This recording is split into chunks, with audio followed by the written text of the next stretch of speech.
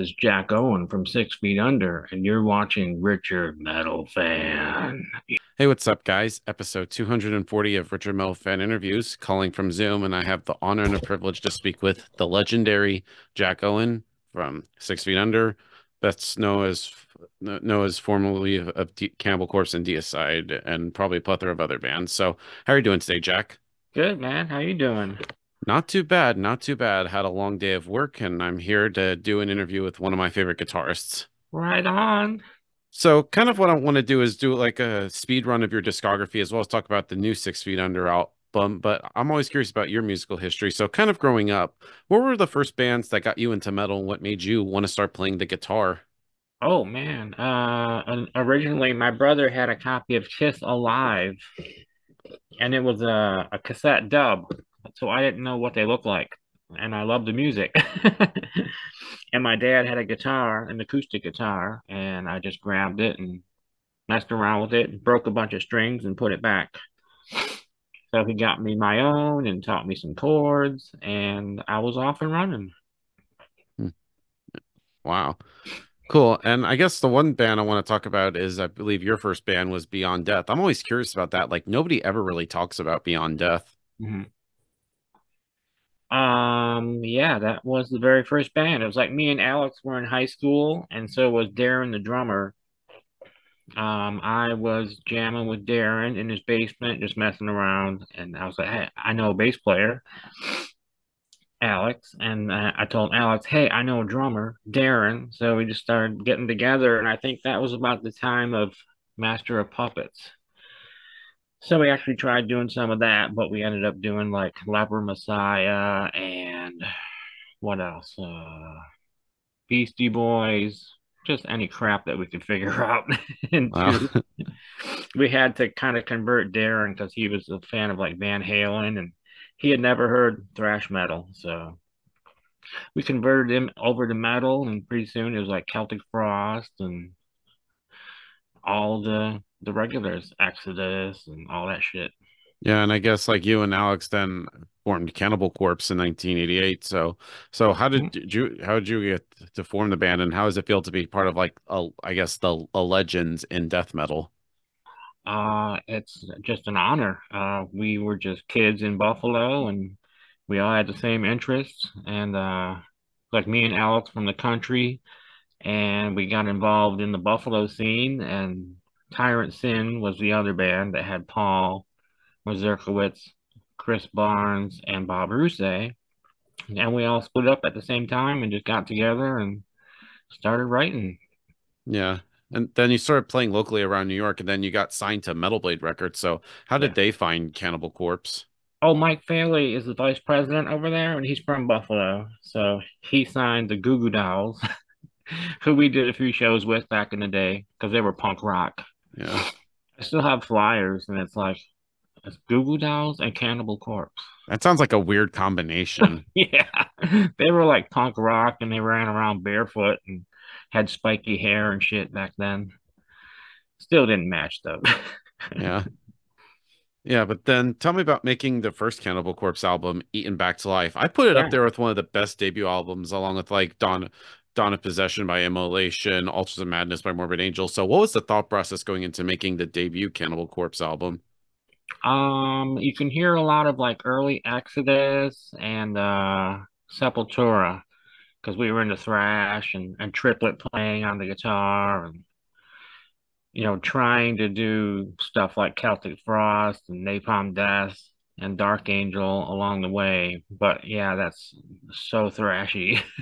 Yeah. Yeah, So especially I love songs like Scattered Remains, Splattered Brains, Skull Full of mm, Maggots. Like these are like fucking metal song titles. I know we were already like brainstorming. We had the big sheet out like they still have in the practice room, like all the titles. It's like we got the titles before we even write any music or Yeah. lyrics. Yeah. So when Eaten Back to Life was released, did you like start touring outside of New York for the first time, or was it still just kind of local? Pretty local, like downstate New York, upstate New York, and a little Toronto. Nothing major until Butchered at Birth came out.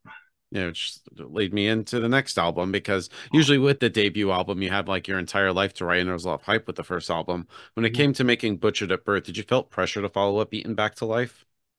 Not really, because we hadn't toured on it, and we went into running for Butchered so fast. Yeah, because it literally came out like a year after Eaten Back to Life. So I'm guessing you all just like started writing for it right after it came, Eaten Back to Life came out. Yeah, Eaton was 5 songs from our demo, and we filled it up with 6 or so new songs, and I think we were just ready to start writing that like immediately. Yeah. Yeah, and I still think it's another great album, a great follow-up up to Eaten Back to Life. Yeah, that's probably the most evolution between albums that we had because we started kind of overwriting and everybody was writing tons of shit. And I think it's the step to just pure death metal from Eaton to Butchered. Yeah. And then we get to the masterpiece, Tomb of the Mutilated. Yep. Classic album. So how did was the thought process going into making this album? And did you feel like you were kind of like onto something making Butcher Tomb of the Mutilated? Yeah, after Eaton and Butchered, we had done simple thrash and then we did kind of technical for us, Butchered at Birth. And then we simplified it a little bit for Tomb, I think, just naturally. We were better players and probably better writers. Yeah. Like Hammer Smashed Face, I Come Blood, and Trail Strips of a Virgin's Cunt. Like I just think it's great. Even like the album artwork. I love how somebody even made a meme of the this saying like, thank God for the parental advisory logo. We would never tell that this would be inappropriate. Yeah, they did the all white cover with just Yeah. the logo. Yeah. Yeah, but tell me because I know with Hammer Smash Face, you were also featured in Ace Ventura: Pet Detective with Jim Carrey. So, what was that like being in a movie with probably one of the best comedians of all time? Yeah, we only knew him from In Living Color at the Yeah, time. So it was like, another great show. yep, I think we had Airheads or Ace Ventura, and for some reason we picked that one. I think because they were filming in Miami, and it wasn't a bad run to go down there and do that in a club that we had played before in the Cameo. So, man, yeah, it was a trip because we just go in like it's a live show, but it's you can barely hear the music over the speakers because they're doing dialogue in the crowd and whatever. There's a lot of longer cuts that never made the movie. Yeah, yeah. And I remember like watching like an episode that Downbeat be with Paul, and he pretty much said like they moved the schedule, like, their filming schedule around because you were like doing a tour at the time. Hmm. Yeah, he was in like Napalm Death and Deicide, and when we met him, he was like more of a fan of us than we were of him at the time. It Yeah. was cool. Yeah. Yeah, Yep. and I loved how like your first three albums were like released like a year after year after each other. Like you just like were just like on a roll with the first three albums. Mhm. Yeah, I write that much lately, but it's like you have to approve budgets and everything with labels now. So I could put out an album a year with the prolificity of of my writing. This album's done, and I already have pretty much the whole next album written. Yeah. And then talk them next up is The Bleeding. And hard to believe this year does mark the 30-year anniversary of this album. It's pretty much as old as me. So how do you feel about this album now, 30 years later? Love it. I can put that on anytime. Like some of them sound a little abrasive and overwritten, and we're trying too hard, but the bleeding was like, okay, we know how to play, but can we write songs? So, and the production was a little better on that as well. Yeah, and Uh, yeah, Probably my favorite. yeah, definitely. Like Fucked with a Knife, Stripped, Raped, and Strangled. These are all just classics that would still remain in the Cannibal Corpse set list even today, even after you left the band. Yeah. I don't know. It's just really a great album. But Yep. then you started touring, of course, for The Bleeding, and then you started working on Vile. But originally it was called Created to Kill. But then, of course, Chris Barnes had left, and then you got George Corpse Grinder Fisher. So how did like the dynamic change between working from Chris to George? We weren't sure what to expect with George. But after listening to what he did with Monstrosity, we figured we could just write anything and he could do it. And we were right. Yeah, Same with the guys that are in 6 feet under now. Anything I write, they can play and play it a lot better than I can. So yeah, that's the way George was. yeah. And did you like feel like nervous, especially with the vocalist change? Like you're worried like how fans would react to like a new guy singing? Sure, yeah, it's a big step. It's like a totally different band. So the label freaked out and we were kind of freaked out, but we just went ahead and did what we had to do. Yeah. Like I pretty much knew, especially hearing the opening track, Devoured by Vermin, it was like, yeah, they made the right choice. Yeah, we got the 7 string guitars on that one, and yeah, everything just went balls out. Yeah. And then we get to Gallery of Suicide. I like this album. I pretty much one of the most underrated Cannibal Corpse albums. So, what was the thought process going into making this album? I love that. Well, we got Pat after Rob split, Yeah. and it was another thing like we had two guitar players in mind, one nobody's ever heard of, and Pat. And I didn't know how good Pat was at the time until we started writing and was like, hey, here's a lead spot, see what you can do. And it's just like shredded it. Yeah. So, yeah, he helped with crafting the sound of the band because we were at 7 string guitars and different tunings. And at that point in our musical career, it was just like, we can do anything, I guess. Yeah. Yeah, especially with Pat's addition to the band, of course, now currently killing it with Exhorder. I think he definitely adds like another level into Cannibal Corpse's sound. Yeah, like stuff like the title track is just like full like black metal minor chords that I wrote. It's like I'll try it out, see what happens. Yeah. Then we get to the Bloodthirst. And hard to believe this year does mark the 25th anniversary of this album. Like I love this album, especially one of my favorite songs is The Spine Splitter. Tell me about like this album. Yep. That's like more progression into playing like insane shit. It was like the whole middle part is just like tapping. And it was like, here, Alex, let's see if you can play this. And of course, he has no problem playing anything that I write or try to play. Yeah. More evolution in our playing for sure. Yeah. And Yeah, again, George can do anything. We started writing lyrics that we, no, dude, there's no way he can sing that. But of course, he did it. yeah. Can't go wrong there.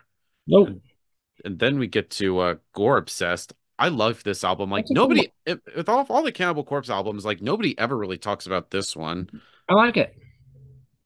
What are a couple tunes off of there? I just listened to it on vinyl a little while ago. There's like Savage Butchery, Oh, Hatchet to the Head, Pit of Zombies, Dormant Body Bursting. Like yeah, this whole album is like a banger from start to finish. that's really intense. So, yeah, we ramped up the speed on that one, and yeah, it's kind of like there's so many albums. It's like you gotta put some to the back shelf, I guess. But I don't. I love that one. Yeah. And then, of course, your last album with Cannibal Corpse, The Wretched Spawn, and this year marks the 20-year anniversary of that. I know there's a lot of album anniversaries Oh this yeah, year, but tell me 2004. about making this album. What were sort of your memories making this? Who produced that? Was that the Colin Richardson one, or was I think he it is, yeah. did Yeah, that? Colin Richardson, Yeah. killer metal producer. Mhm. So how was it like making this album? That's really cool because we had settled in at the Sonic Ranch in El Paso by then because we did our second or third album there. And it's like a hacienda with a studio. It's like so comfortable to stay there and record, just walk across the courtyard and record. Super comfortable. Had everything written pretty quickly as far as I can remember. Yeah. And then you started touring a little bit. And how hard was it to leave Cannibal Corpse at the time? Because you pretty much started the band. Yeah, it was difficult because it was I didn't know that each guy was going to call me and make sure that that was what I wanted to do. And I was like, yeah, I think it's time to move on with, Yeah, because uh, yeah, because I know you also had that band Adrift you were doing at the same time. yeah, that was like really nothing. It was like something to do in the background. Yeah. But it was like, man, the grind was. like after that many albums, just it was tour, write, record, repeat. Yeah. No But time at home at all. yeah, but during the same year in 2004, you actually ended up joining Deicide. So how'd you hook up with Glenn Benton and the boys? They were at the airport in Tampa and the Hoffman brothers didn't show up. So it was literally, what are you doing? And I'm like, nothing. And how fast can you learn our set? And I'm like, well, I know most of it in my head because I'm a fan. So it was like, all right, when are you leaving? Tomorrow. And pretty quick to get over there. And, it was kind of an emergency for them. And I wasn't doing anything. I still had the practice room. So, and then I just went up to their rehearsal space and jammed out with them and then flew to Europe. And then Dave Suzuki flew in like a couple days later. He learned everything on the airplane. Yeah. Yeah, and talk about making your first record with Deicide, The Stench of Redemption. I thought it's a different album compared to what I've heard from like Legion, Scars of the Crucifix, Once Upon a Cross. So what was the thought process going into making this album? That was definitely redemption for Glenn. So he was like, he knew Ralph, and I was like, I he's a buddy of mine. I can call him up, and he can do all the leads on it because we had everything written, uh, rhythm wise. Steve actually gave me a VHS tape of him playing all the riffs on an acoustic guitar, and somehow I just finagled it all into like a song at a time. And sometimes me and Steve would put together like two songs a day. So we had that written in like 4 weeks, and then just went into more sound. I did all the rhythm guitars. I think so. Maybe Steve played some rhythm guitar and Ralph played the leads. Ralph played some rhythm guitar on that, I think, and it was really good. Yeah. Yeah, and yeah, like Homage for Satan, Death to Jesus, Desecration. Like, ugh, this is like even next level than Cannibal. Yeah. Some people aren't fans of the post Legion deicide, but I think it's pretty good. Yeah. And was it like working with the late great Ralph Santola? Do you have like great certain special memories with him? Oh yeah, awesome. It was like every show, just we would get there and head to the bar in town and have a few beers and go back for sound check and then go get food and a couple more beers and then do the show. That was like our daily routine. Not like we were getting wasted or anything, but it was like we were brothers. It was like we loved to travel, we loved to play, we just liked the same things. Yeah. Yeah, definitely. And so were you kind of like nervous at all as being this was like your first record with Deicide? Hmm, kind of, because you know, I would think they would want to write stuff that maybe was like the first two albums, but Steve wrote all the riffs, so and that's the way they were. And they're pretty melodic, but it's heavy, it's blasty, and I think it stood the test of time so far. Yeah. Then we get to Till Death Do Us Apart, and I know last year was the 15-year anniversary of this. So being as this was the second album you did with DSI, did you feel like more comfortable now, and did you like contribute more than what you did on Sense of Redemption? Yeah, but that album, Steve did the drums and they did all the rhythm guitar, and I played three or four solos, and Ralph did the rest of the leads. So that's really Steve's album. Oh, really? I didn't even know he played guitar. Yeah, Sorry, he's I thought killed he was the drummer. drums, guitar, and he's an awesome classical piano player. Oh wow. Holy shit. I need to have him on here. Here, I gotta ask him about like that playing all those instruments. Yeah, I'm not sure what he's best at. Maybe the piano, because he is deep into classical. Like you could trivia him on classical shit. Yeah, and I remember hearing like a quote, like a meme somebody said is like heavy metal is just classical music before electricity. Yeah, yeah. I Yeah, mean, everything goes back to like uh two people like Hank Williams Sr. and um Robert Johnson, pretty yeah, much. And everything evolved from there as far as modern music. yeah. And It I went love into blues, country, and then rock. And who was metal first? Cream, Black Sabbath. Oh, who cares? good point. And I love like the album artwork. You pretty much used the painting Woman and Death from 1518, 1520 by Hans Baldung. So what inspired you to use this little piece of art for the album? That's pretty awesome cover.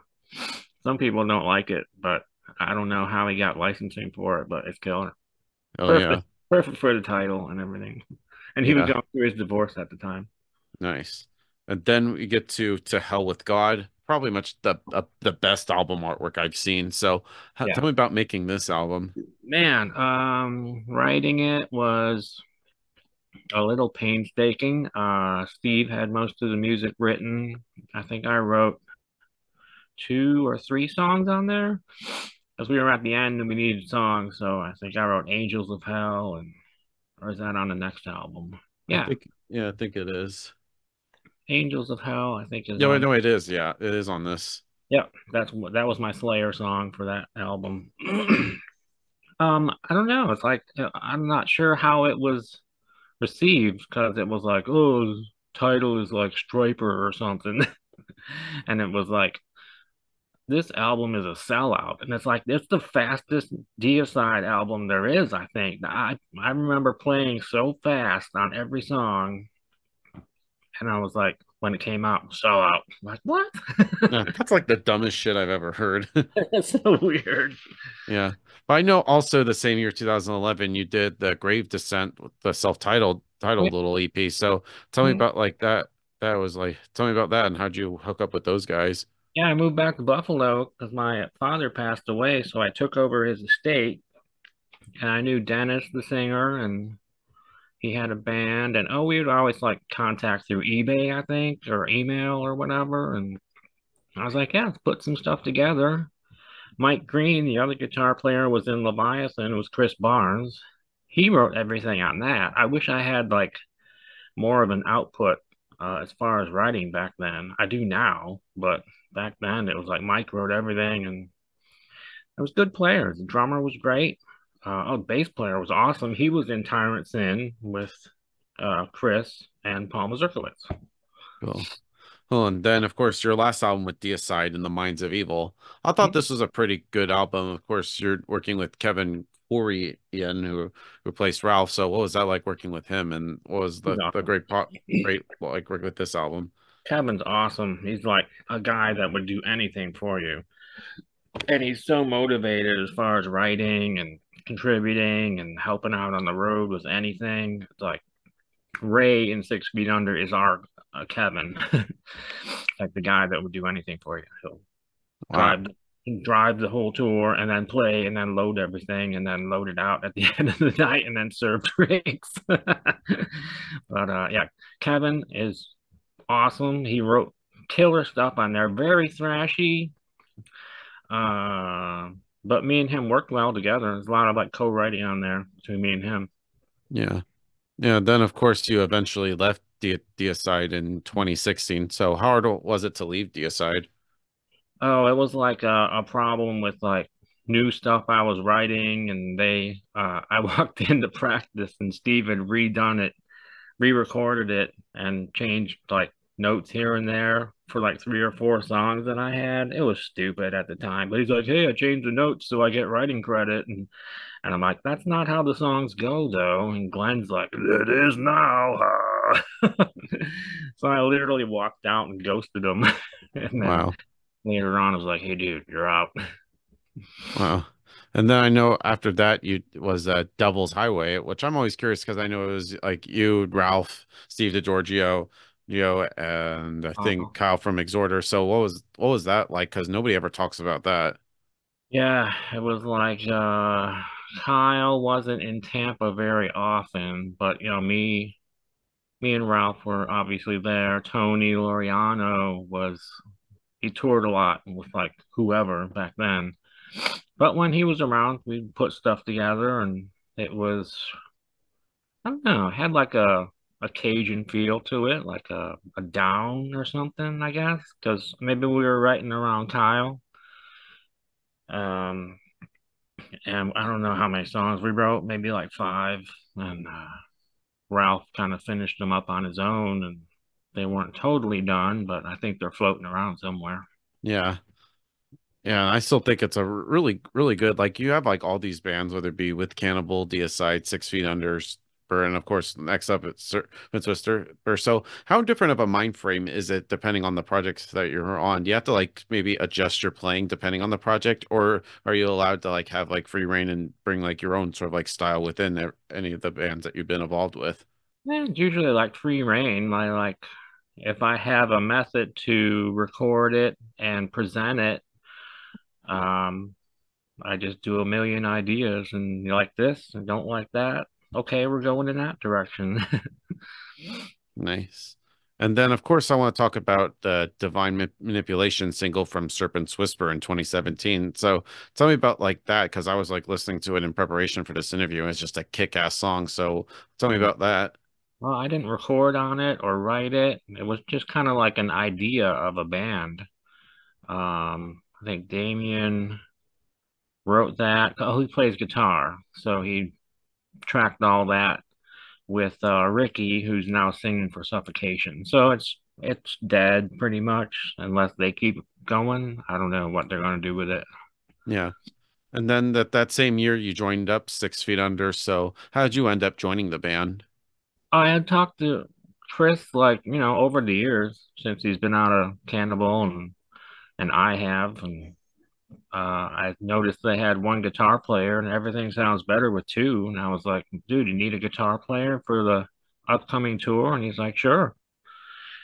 So that was pretty much it. I mean, I started learning songs that they don't even play. And he's like, dude, you only got to learn like 15 songs. I was like learning like the whole discography, hoping they would play like songs that I liked from their discography, but they already had a set list. And he's Yeah. like, yeah, let's go. Yeah.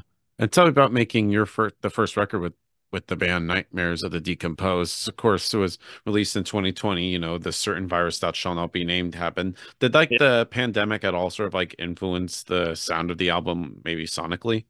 Maybe the sound, yeah, because everything was written in 2019, 2018, and 2019, and I just got back from Orlando doing the guitars in March of 2020 before everything hit the fan.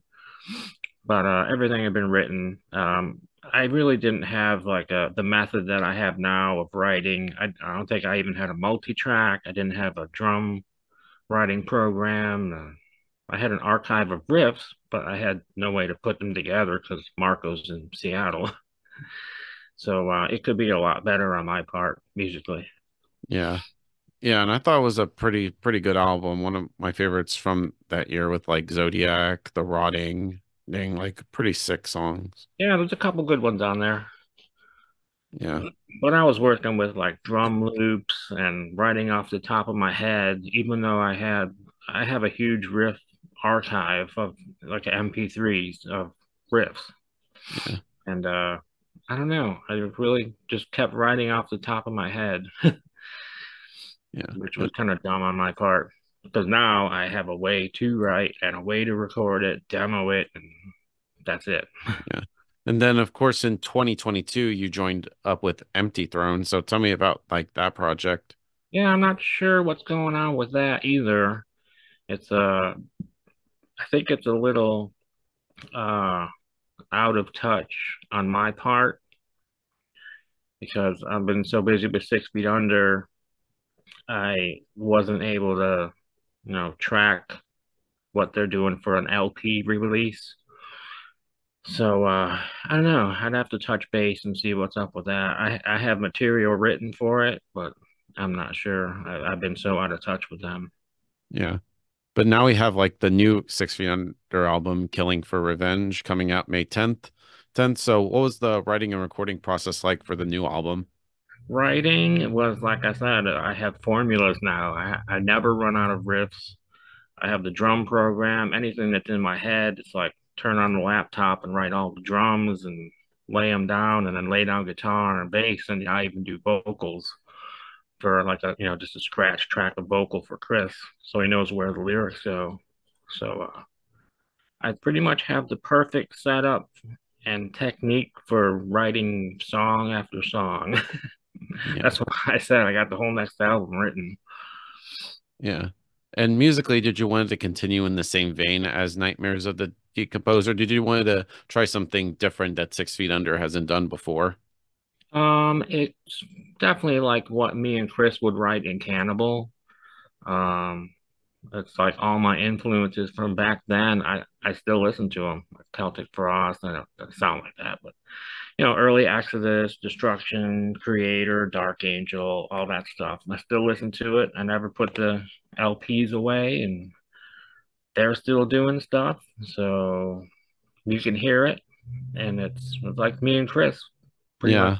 wrote everything. So it was like, hey, it sounds like Cannibal. Like the Yeah. last song was When the Moon Goes Down in Blood. And Chris was like, hey, let's do something like off of Butcher to Birth. And I put the album on, and I think the song Living Dissection was playing. And I was like, hey, that's cool, something like that. And I really just needed the beat that Paul Mazurkowitz would play. He just plays, call him Berserk, because that's his main thrash beat is just like a kind of out of control snare first blast beat, thrash beat, really. Yeah. Yeah. And of Yeah, course, just yeah, you're little saying, inspiration from that album. And then it was like Moon Goes Down in Blood, boom. yeah. And of course, Six Feet Under has now been around for 30 years, and you've pretty much made like death metal history with Six Feet Under, and of course with Cannibal Corpse and Deicide. What do you like personally about Six Feet Under? Man, everybody gets along like brothers. Like I was saying, Ray is like Kevin Curion from Deicide, a guy that would do anything for you. He's amazing guitar player. He can play anything. Like we don't even rehearse before we go on tour because we can't because we're all over the country. And what we do is go to the first gig and hang it out in the dressing room and play the whole set like acoustically. And Marco's banging on the table with his sticks. It's like Jeff and Marco and Ray, they can play anything. It's like I'm not worried about writing anything too technical or if we want to cover something live. And they're super cool. They're like brothers to me. So it's Yeah. a perfect situation. Yeah. Yeah, well, with the last album, Nightmares of the Decomposed, I feel like Six Feet Under is a special band with Chris Barnes sort of like the head honcho, by the rest of the guys sort of like write on a regular basis, which I pretty much can hear on like some of the other albums. How did it work out this time with the new album? And did you write some songs on this album? On Killing for Revenge, Yeah. yeah, I did all the music and then I wrote like a lot of the lyrics. That's why I was saying it was like I had a for Accomplice to Evil Deeds, that song that came to me in a dream. It was me and Corpse Grinder, and we were in a shack in the woods, and he was killing people, and I was his accomplice. And I was like, I woke up and I was like, wow, that's a song. It's like boom. So I had the lyrics written kind of before the music. So I laid it down on my multi-track. Like, hey, let me put the lyrics on here for Chris with my best death metal vocals. And I sent that to him, and he was like, awesome. And more lyrics. And he's like, dude, do that for every song. So it was like most of the lyrics or the patterns I came up with when I was writing the music. Yeah. And when you joined up with Six Feet Under, were there sort of like any like rules from Chris to how like the band should sound? Or when you sort of like joined, did you add sort of like your own like style into Six Feet Under? Uh, yeah, I try to write stuff like haunted or sounding like obituary. So Yeah. my Yeah. internet sucks. Yeah. But we're almost done. And kind of like talking about like the live show, like how different of a mind frame is it to playing live as to recording? Is there any differences or similarities between the two? Totally separate. Studio is controlled. You get a second, third, tenth chance to do everything. So there's that. And live is just off the cuff and whatever feels good or sounds good at the moment. Right. All right. And sort of like in the end to wrap things up, what's next with for Six Feet Under? Have you all have any tours lined up? There's a couple things being tossed around, but nothing's confirmed yet. I'm sure there will be a promo blitz if something comes out. We're throwing around another Graveyard Classics or another original album, depending on what the label wants to do, I guess. Yeah. So Yeah. we'll be busy. We're going to pick up some touring when the album comes out. Yeah, and I'm looking forward to it. So thank you, Jack, for this conversation. It's Oh, great to have 6 Feet Under on my show. It's just anything else you want to say to the viewers that are watching this to close this out? just thank you for the decades and decades of support. That was a walk down memory lane with all the albums Hell from yeah. 1989, 1990 until now. That's crazy. Yeah, I yeah. think we'll be doing this for like 50 years pretty soon. Crazy. Oh yeah. So everybody, Jack Owen from 6 Feet Under. See you next time.